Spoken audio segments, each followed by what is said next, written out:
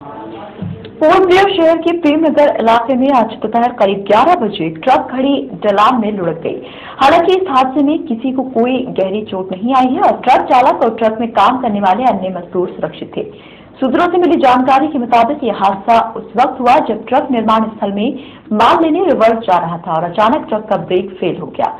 बाद में निर्माण स्थल पर मौजूद एक बुलडोजर की मदद से ट्रक को बाहर निकाला गया। मौके पर मौजूद लोगों ने हमें बताया कि गनीमत थी कि जब ट्रक का ब्रेक फेल हुआ तो ट्रक के पीछे कोई भी नहीं था, अन्यथा यह हादसा बहुत भयंकर हो सकता था।